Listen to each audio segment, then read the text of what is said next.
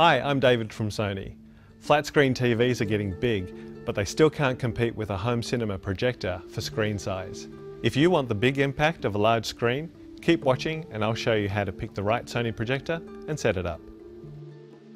Before we start, there are two things to remember when choosing a projector. 1. High lumens or brightness doesn't automatically mean a better picture. And 2. Ensure you get a projector with full HD resolution. A projector that's too bright will wash out colour, have poor contrast and lead to eye fatigue, especially with the lights off. And projectors that say they can accept a HD signal but only have an XGA or WXGA resolution won't display the full picture and even drop to standard definition. These mistakes often lead to people buying a data projector instead of a home cinema projector. While Sony has a large range of installation and data projectors, the home cinema range is the best for high definition and 3D media. Let's look at choosing the right one. Here's what you'll need: a computer with internet access and a tape measure. Measure the size of the screen you want from corner to corner.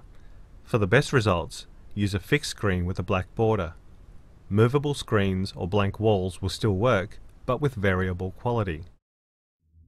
There are three projectors to choose from: the VPL HW30 AES, the VPL VW95 ES, and the VPL VW1000 ES.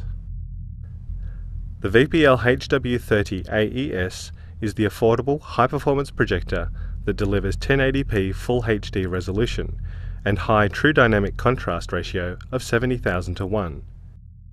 It's ideal for video enthusiasts who want to enter the 3D world of home theatre.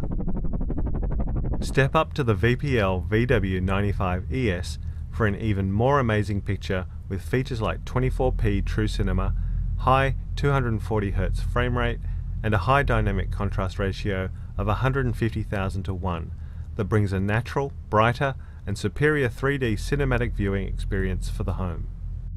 At 4 times the pixels of HD TV, the VPL VW1000 ES is the world's first SXRD true 4K resolution 3D front projector. It offers stunning 4K theatre quality images for the home with a more immersive, engaging visual experience. Since they can all produce images from 40 to 300 inches, you just need to pick the one that will create the experience you want for your home theatre. Armed with the model and screen size, we'll use the online simulator to determine how to set it up in your room. On your computer, go to this website and click on the projector simulator tile at the bottom right. Choose between floor or ceiling installation and click Start. Select Video Projector from the drop-down list and the model you want.